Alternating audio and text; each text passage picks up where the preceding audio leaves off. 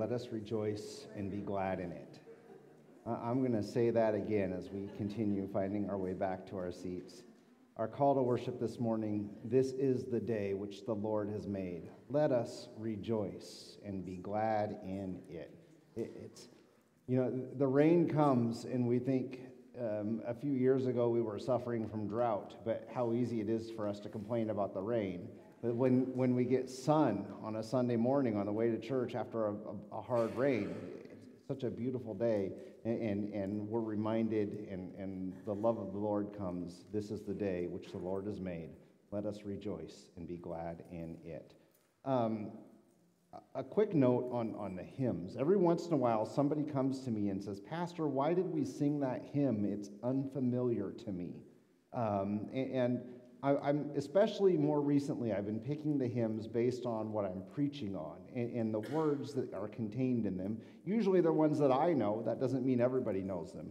But the hymn number is always on the first slide, and if you miss the hymn number, it's always in the bulletin. And there's usually a hymnal somewhere in the pew. So if it's not as familiar to you, you're more than welcome to pull that hymnal out of the pew and sing along, reading the notes, like I believe most of my generation and your the generations that are represented in the pews, most of us learned some music in school, right? So don't be afraid to use those hymnals. Let's rise and sing together hymn number 522, Grace Greater Than Our Sin.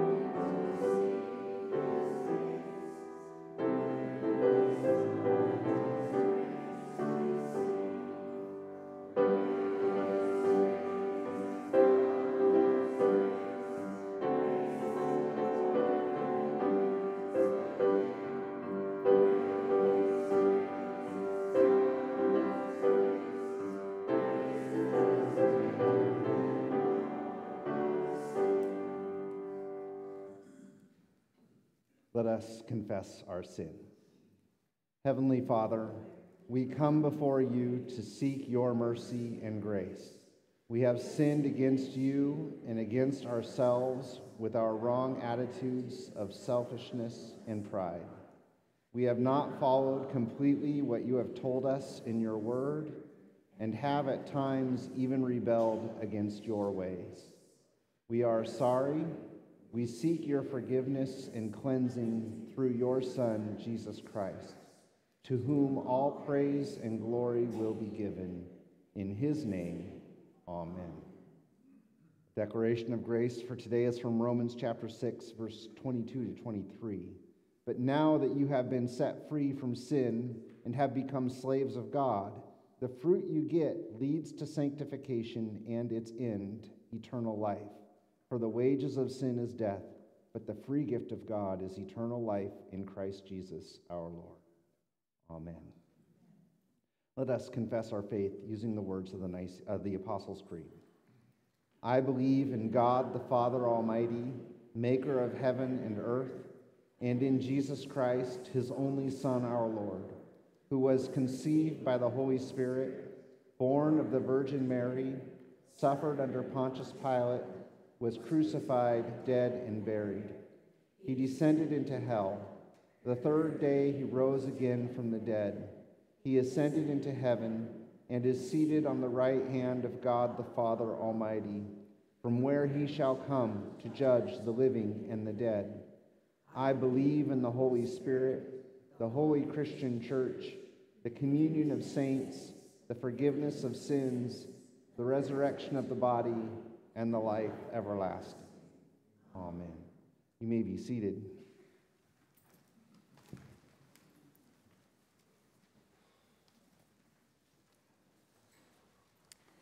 Good morning. Our first reading this morning is from the Old Testament, Deuteronomy chapter 18, verses 15 through 20. The Lord your God will raise up for you a prophet like me from among you, from your brothers. It is to him you shall listen, just as you desired of the Lord your God at Horeb on the day of the assembly, when you said, "Let me not hear again the voice of the Lord my God, or see this fire any more, lest I die." And the Lord said to me, "They are right in what they have spoken. I will raise up for them a prophet like you from among their brothers, and I will put my words in his mouth, and he shall speak to them all that I command him. And whoever will not listen to my words that he shall speak in my name, I myself will require it of him. But the prophet who presumes to speak a word in my name that I have not commanded him to speak, or who speaks in the name of other gods, that same prophet shall die." Our psalm this morning is Psalm 11. Please read responsively. I'll start with the light print. Praise the Lord. I will give thanks to the Lord with my whole heart in the company of the upright in the congregation.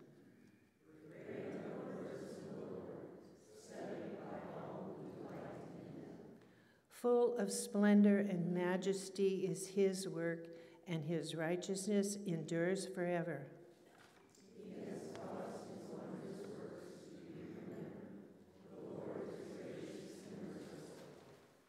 He provides food for those who fear him. He remembers his covenant forever.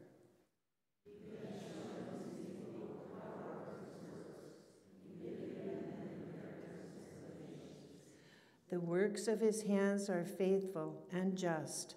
All his precepts are trustworthy. They are established forever and ever, to perform with faithfulness and righteousness. He sent redemption to his people. He has commanded his covenant forever. Holy and awesome is his name.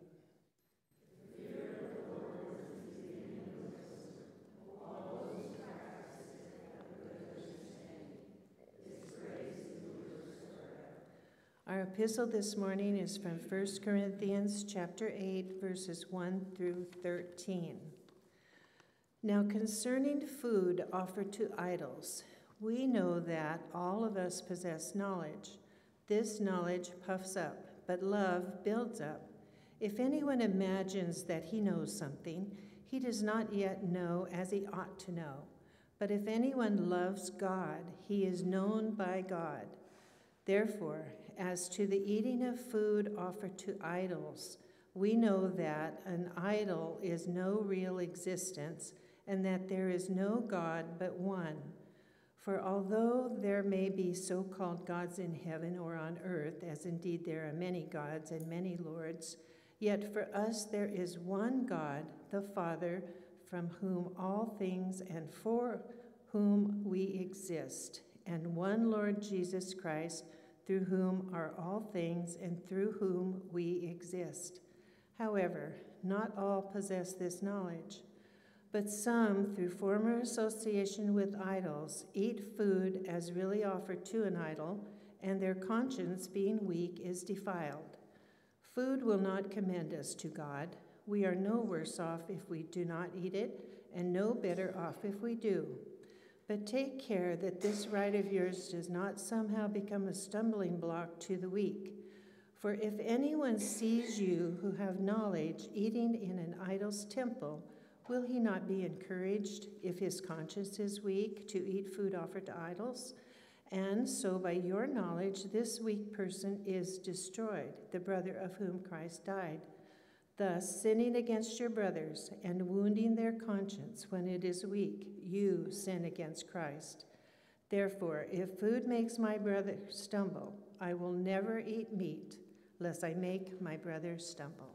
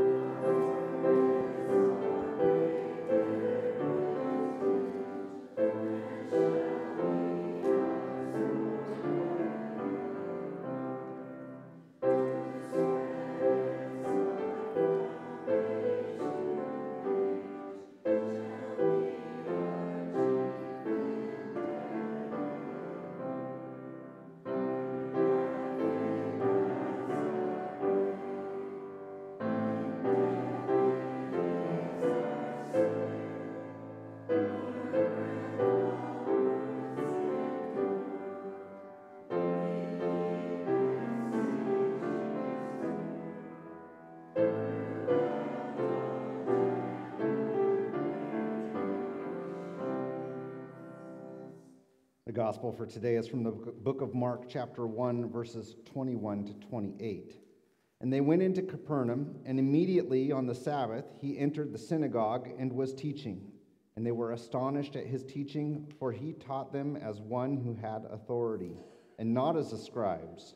And immediately there was in their synagogue a man with an unclean spirit, and he cried out, "What have you to do with us, Jesus of Nazareth? Have you come to destroy us? I know who you are, the Holy One of God." But Jesus rebuked him, saying, "Be silent and come out of him." And the unclean spirit, convulsing him and crying out with a loud voice, came out of him, and they were all amazed, so that they questioned among themselves, saying, "What is this? A new teaching with authority? He commands even the unclean spirits, and they obey him." And at once his fame spread everywhere throughout all the surrounding region of Galilee. Here ends the reading of God's word. Heavenly Father, we give you thanks for your word, as your word is truth. We pray, Lord, that our eyes and our hearts and our minds would be open to what your word has to tell us today, and that as we receive it, it can build up faith within us, that we can also be sharing that faith with the world around us. We pray this in Jesus' holy and precious name. Amen. You may be seated. Again, I'm not preaching on the gospel lesson today. I'm continuing on our journey through the five solas of the Reformation. We have covered, where was it? Word alone and Christ alone, and now we're moving into grace alone. And then next week is faith alone, and the final week is glory to God alone. And let me say, just in preparation for this, it is very difficult to separate all of these things into individual categories, because they all rely on each other and depend on each other and need each other. That's why there's five of them, is you really need all five. But grace and faith especially are difficult to separate. So I'm going to try and focus on the word grace and what it means that God has grace for us in this grace alone message. I'm reminded of what I learned. I believe I was in maybe high school youth group the first time I heard somebody say this. But if grace is an acronym, GRACE, it could stand for God's riches at Christ's expense. I don't know if you've heard that or not before, but it's a wonderful little thing to remind us that all of the good things that God has, his riches, have been given to us. And the cost to give them was Jesus dying on the cross for our sins. So God's riches at Christ's expense, and that will come up a few times during this message. Another thing that I wanted to consider as I focused on grace is the idea that, and I don't remember where I first heard it. There was a song I used to really like, and I don't even remember the song, but the words, the phrase, fall from grace were in this song. And the idea that we can fall from God's grace is probably ingrained in me through Lutheran theology, but also through just my sin nature, And I remember, and I don't remember the passage it was from, but I remember preaching a sermon years ago, and I remember reading, it was R.C.H. Linsky's commentary on this idea of falling from grace. And he gave this beautiful picture. I don't know if it's beautiful or not, but it's a very descriptive picture. If you picture a very large tripod, and at the top of the tripod is a rope coming down to you, and it's holding you up. So you are suspended by a rope. That rope is God's grace that is holding you. And below you is the eternal abyss of the pit of hell, right? And God's grace is holding you from falling to that. And yet what we do with our sin nature is not God, but we have a knife. And we sit there and we sin and we cut away at this cord that is holding us up. And that's God's grace because of our own sin nature. And sometimes we don't think our sin is that dangerous. We don't think our sin hurts the people around us. We think, we can hide it so it only affects ourselves. But we have this thing called free will, and we are sinners. And we do things. I do. I have talked to enough people in the world. I kind of assume that everybody understands this. Every once in a while, you come across somebody, not me, I would never. But if we're honest, we cut away at this cord.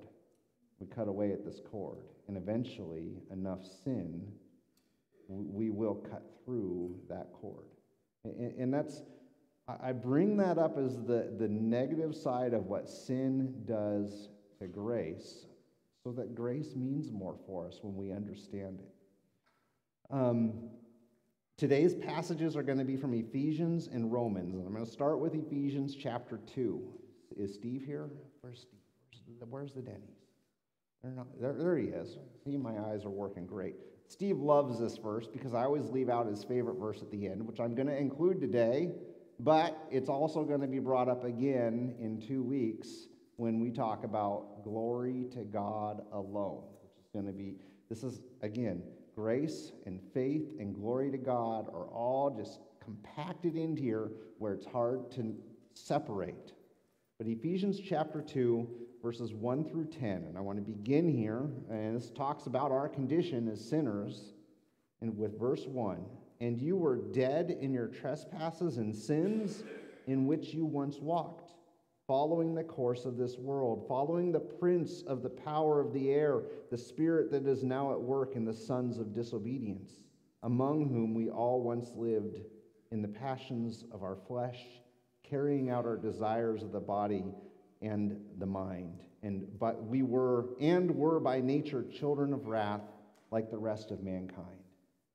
Cutting away at that cord that is the grace that holds us out of falling into hell. Verse 4 has, and there's a few of these today, a holy but. Okay? I love, you have this, you're a horrible, evil, bad person, but Verse 4, but God, being rich in mercy, because of the great love with which he loved us, even when we were dead in our trespasses, made us alive together with grace. But with Christ, by grace, you have been saved. Made us alive together with Christ. By grace, you have been saved. So grace, if we look at these verses, it's a mode of our salvation. It is how our salvation comes to us, and it's God's part in how our salvation comes to us. It's how you get to heaven, okay? And the how part of how you get to heaven is focused on not exactly what God does, but the fact that God is willing to do something to get you to heaven. It describes who God is as a God, as a person, and his desires to save us. That is grace. Ephesians chapter 2, verse 6 says, and raised us up with him and seated us with him in the heavenly places in Christ Jesus, so that in the coming ages he might show the immeasurable riches of his grace in kindness towards us in Christ Jesus. For by grace you have been saved through faith. Again, here we have grace and faith separated by only one word. You are saved by grace, grace separated by a sentence. Saved in faith are separated by one word. For by grace you have been saved through faith. Okay? Grace is the mode. Faith is the vessel. It's so, they're so related and married together. You can't separate one without the other. But verses 6 and 7 back here talked about the immeasurable riches. Verse 7, immeasurable riches. And so often when we read the parables in the Gospels and it starts talking about, a man had a treasure stored up or whatever, and if you do the math, I love doing that when it says so many of this type of coin, and you think, I bet that was a lot of money back then, but you have no realization. One of my favorite ones, I think it was in the Gospel of Luke, it was talking about a silver coin and how much silver it would have been, and I realized if you did the math to account for inflation, it was enough silver to fill this whole sanctuary, so just a little bit. And that amount of money was talking about the debt that we owe God to keep out of hell, right? You can't pay it. It's not an amount of money that you can pay. It's not an amount of money that someone like Elon Musk or Bill Gates could just come up with and say, okay, I'm going to buy my way into heaven. When God talks about riches, it's immeasurable. It's beyond what we can fathom. And it's almost always, when God talks about riches, it's always in relation to the value of heaven and that you can't afford to buy into it. Verse 8 continues, and this is not your own doing, it is the gift of God. And that's a big part of what grace is the idea that it is a gift, right? It is free. And so you take an immeasurable amount of money, can't even begin to purchase something, and then you have God who says, you know what? Don't worry about the cost. It's on me. It's for you.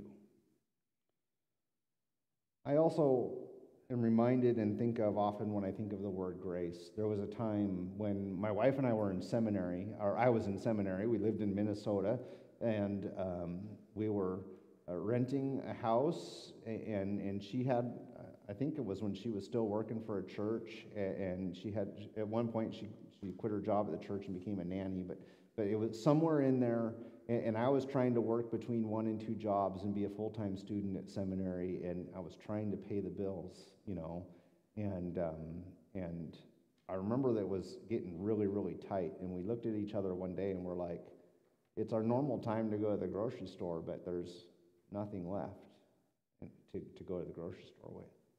And within a minute of us having that conversation, our doorbell rang, And we went to the door, and it was somebody from our church. It happened to be like the week before Thanksgiving. Somebody from our church had like 4 grocery sacks full of groceries and a turkey. And they said, we added you to our list for the, Thanksgiving food baskets because we thought you might appreciate this. And that is the type of picture of grace that God wants us to understand, that he has us covered. And it's in his nature to cover us, to take care of us. It's not something that we did to earn it. It's not something you do to earn it. It is a gift. It is a free gift. It's not like one of those gifts that family members give each other, I'll spend $30 on your Christmas present, and then I'll evaluate how much if you spent $5 on mine, then next year I'm going to remember this, right? You're not getting near as much next year. No, God gives freely and lavishes upon us his grace. Not a result of works, so that no one may boast, for we are his workmanship, created in Christ Jesus for good works, which God prepared beforehand that we should walk in them. Right, Steve? But this verse, it's very, very hard for a good Lutheran pastor to be talking about grace and how God's salvation is a free gift and then include this verse, because then it says you're supposed to go work for it, right? No, you are not supposed to go work for it. The works are not a repayment for the gift which God has given you. And we're going to talk about that in 2 weeks, where it's glory to God alone, that in our life, we live it, we give glory to God in what we do. Okay?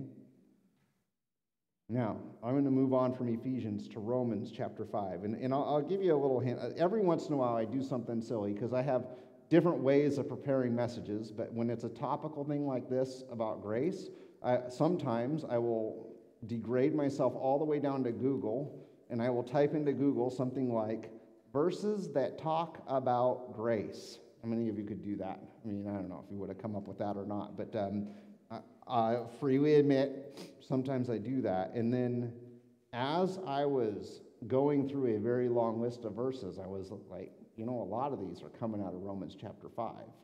This section and that section and this section and that section. And so I made my message a little more succinct by looking. We're going to look at Romans chapter 5 here. Verse 1, therefore, since we have been justified by faith. The word grace isn't in there yet, but the fact that we are justified, and that justification is by faith, and we just read, for by grace you have been saved through faith, so we know there's this connection between faith and grace. And that connection is made here in Romans chapter 5 by how we are justified. And the word justified can mean so many different things, but I want you to think of the easy theological understanding of what it means. Just as if I'd never sinned. Justified. Just as if I'd never sinned. So, because Christ died on the cross for your sins, when the Father looks at you thinking, should I let this sinner into heaven? He doesn't see the sinner. He sees the perfection from his Son, just as if I'd never sinned. It speaks of the mode, again, of our salvation. Therefore, we have been justified by faith. We have peace with God through our Lord Jesus Christ. And Romans is a big one about this peace with God understanding. And in order to let it sink in, we have to remember and recognize, remember that sin nature we were talking about? It really creates this thing, we think of it as a war between mankind and God, where we were at war with each other. And God ends the war by sending Christ to die for our sins. And all of a sudden, the war is made peace. The war has stopped. We have peace with God through our Lord Jesus Christ. What was wrong with the world has been made right. The relationship between man and God has been fixed. Wouldn't that be nice? Any of you who have a spouse ever get in an argument with your spouse? And yeah.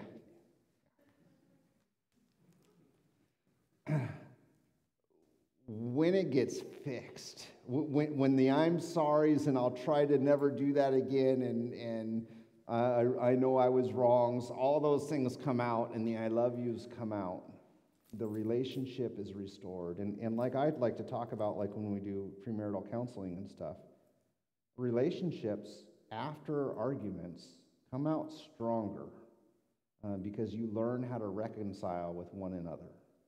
And our relationship with God, when we recognize our sin and we start working on that, it's a beautiful, there's something about the relationship between a husband and a wife that teaches us about the relationship between mankind and God, and how when we recognize that God loves us regardless of our sin, that is this picture of grace. Okay. Verse 2, through him we have also obtained access by faith into this grace in which we stand. So access, and again, this is something for next week because it said by faith, access. So think of a door, right? How do you get access to the other side of the door? You got to turn the knob and open it and walk through it, right? Faith is the access to the grace which we are in.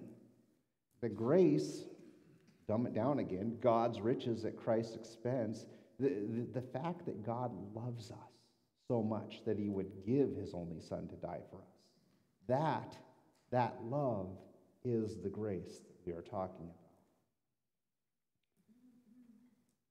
That verse continues, through him we also obtained access by faith into this grace in which we stand, and we rejoice in hope of the glory of God. Verse 3, not only that, but we rejoice in our sufferings, knowing that suffering produces endurance, and endurance produces character, and character produces hope, and hope does not put us to shame. I looked something up just a second ago. Let's see. Because that passage there always reminds me of this. Yoda. You guys remember Yoda from Star Wars? He was talking about kind of the opposite of this, and that was in not Christian theology, but in the Force and all of that from Star Wars mythology, folklore, whatever you want to call it. Fear is the path to the dark side. Fear leads to anger, anger leads to hate, and hate leads to suffering. That was Yoda, right? Paul gives us this. We rejoice in our sufferings, knowing that suffering produces endurance, and endurance produces character, and character produces hope. And hope does not put us to shame. And what a beautiful description that God has given us. And George Lucas tried to, I don't know if George Lucas looked at this verse when he wrote that, but he turned it upside down and made it evil. But here we have hope that does not put us to shame. And when you read the word shame, especially in the New Testament, I'm reminded of when I was a kid, shame on you was a big thing. Karen was always reminding me of how in her family growing up, she would say that was a big thing from parents to children was, you are not to bring shame upon this family, right? Did I get that right? Don't bring shame upon this family. But shame, when you read it in the New Testament, is a little bit different, okay? It's the idea, if you're not going to be ashamed, that you should always think of it in an apocalyptic sense. When you go to heaven, when you die, and God lets you in, you're not going to be ashamed of the fact that you lived your life as a Christian, trusting in Jesus Christ. The atheist who rejected Christ, when he gets up there and God says, I'm not letting you in, they're going to be ashamed. That's the meaning behind the word shame when you see it in the New Testament. Because God's love has been poured into our hearts through the Holy Spirit who has been given to us. I love these descriptive words like the Holy Spirit, the idea that God's love is poured out. And then there, I think it's in Corinthians, it talks about, if you have a cup and what God gives you as good stuff, his grace is poured into this cup and it's pressed down and it's overflowing. It can't be contained. There's so much. It's immeasurable. It's a beautiful, good gift. Poured into our hearts through the Holy Spirit who has been given to us. These are faith words, right? Poured by the Holy Spirit who's been given to us. I see those verses and I see baptism. Water is poured out. The gift of the Holy Spirit is given. Faith is instilled and we grow in Christ. Verse 6, for while we were still weak and at the right time, Christ died for the ungodly. For one will scarcely die for a righteous person, though perhaps for a good person one would dare to even die. But God, another holy but God shows his love for us in that while we were still sinners, Christ died for us. Again, not deserving it, at a time when we were failing the most, God sent his Son to die for us. God's riches at Christ's expense. Verse 9, since therefore we have now been justified by his blood, much more shall we be saved by him from the wrath of God. We've been justified. It has happened. I love the question that goes something like, do you remember when you were saved? Do you remember that moment when you realized that, all this meant that God died for your sins? What was the date and time? I don't know. Some people that's important. Other people it isn't. For me, it's before my memory, right? But the date and time for everyone, whether you know it or not, is about 2,000 years ago when Christ died on the cross for your sins. We all, as Christians, have that in common. Okay, verse 10 continues, for if while we were enemies, we were reconciled to God by the death of his Son, much more now that we are reconciled, shall we be saved by his life. If a bad person can cause bad things to happen to the entire world, most certainly a good person can cause good things that can have effects for the whole world. And this is going to get put into even more descriptive, beautiful understanding for us here as Romans chapter 5 continues. Christ is the mode, he is the means of our reconciliation. How we were made right with God, it all focuses on Christ and what he did. And the fact that God was willing to send Christ to do that, to send Jesus to do that, that is grace. So verse 12 continues, therefore, just as sin came into the world through one man, and death through sin, and so also death spread to all men because all sinned. For sin indeed was in the world before the law was given, but sin is not counted where there is no law. Yet death reigned from Adam to Moses, even over those whose sinning was not like the transgression of Adam, who was a type of the one who was to come. Okay, that's a lot, but let's simplify it down. Adam sinned, right? Everyone after Adam inherited sin nature. I think science and sin go hand in hand here. It's an inherited, I don't know, the Bible doesn't talk about gene traits or whatnot, but I look at this as in my mind, how I understand how we inherit sin. We inherit it genetically. We're genetic sinners. We fall short of God's glory because of that. Jesus, his father was God, not Joseph, right? So he's outside of that genetic inheritance. Even though the Bible doesn't talk about genetics, the Bible does say we've inherited it. It is, and then I just said that wrong. The Bible does talk about it because the Bible uses the word seed a lot in describing this. Through one man's seed. So there's the argument there, okay?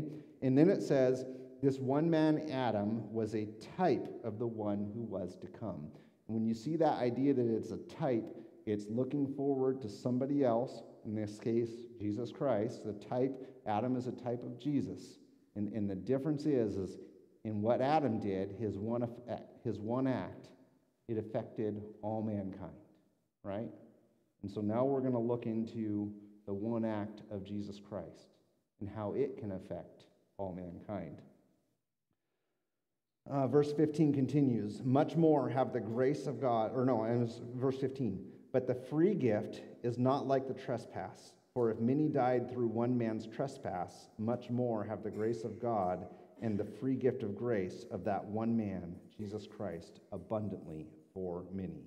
And the free gift is not like the result of that one man's sin, for the judgment following one trespass brought condemnation.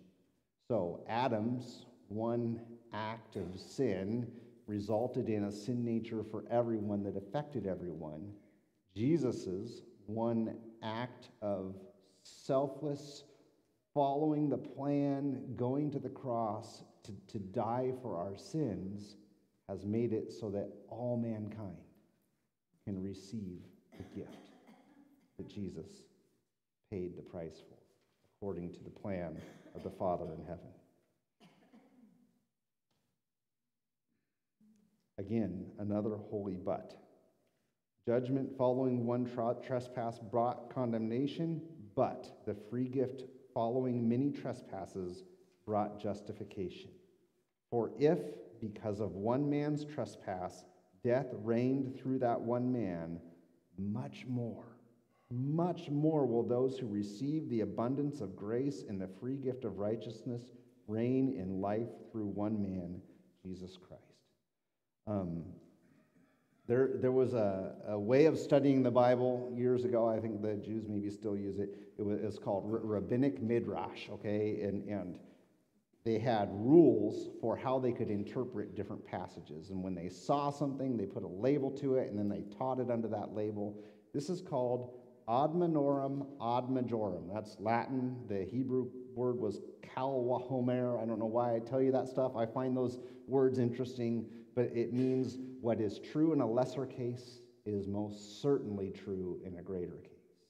If Adam can make it so that we all deserve to die and go to hell because of our sin nature, most certainly Jesus dying on the cross for our sins makes it so all can come to him to receive the free gift of grace that is heaven, that is accomplished by faith into the gift that we stand, right? Okay, verse 18. Therefore, as one trespass led to condemnation for all men, so one act of righteousness leads to justification and life for all men. Okay? Ad minorum ad majorum. For as by the one man's disobedience the many were made sinners, so by one man's obedience the many will be made righteous. Can't say it. I mean, Paul says it over and over here. I feel like I can't say it enough times. Jesus and what he did on the cross for you, the gift of grace that he did is for us to receive with open arms. And it is not only sufficient, but it is complete. Verse 20. Now the law came in to increase the trespass, but where sin increased, grace abounded all the more. As this passage began, from Adam to Moses, there wasn't a written law, right? There was just the fact that God's people had fallen short, and through nature they should know right from wrong. And then the law was written, and some would say, once the law was written, I don't know, would it be harder or easier to follow the law once it was written? But the idea is you knew better about whether you were sinning or not. And some would say, I should go sin more so that I get more grace. We'll talk about that in 2 weeks with giving glory to God alone, right? But that is not Paul's point, and he goes on to that in other areas of Romans as well. Verse 21, so that as sin reigned in death, grace also might reign through righteousness, leading to eternal life through Jesus Christ our Lord. grace. Grace is a gift. It is freedom from the war that separates man from God. It is peace. It has to be free. There is no cost associated with grace, because if there was a cost, we would not be able to afford it. It can't be associated with a work, because if there was a work, you would not be able to earn it. It cannot be associated with a test, because if it was associated with a test, you would fail.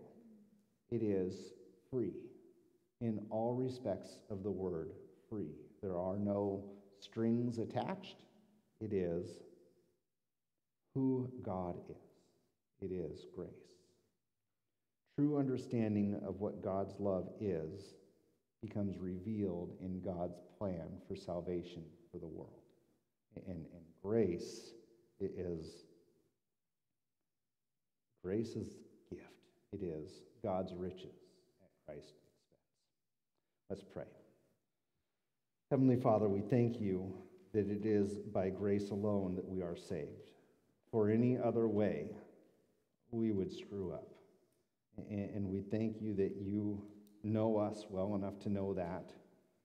And even knowing that we would fail in all ways, even knowing we don't deserve it, you sent your Son to die for our sins. And so we thank you so much for that gift of grace alone. We pray this in Jesus' holy and precious name. Amen. Let us sing together hymn number 407, Jesus Paid It All.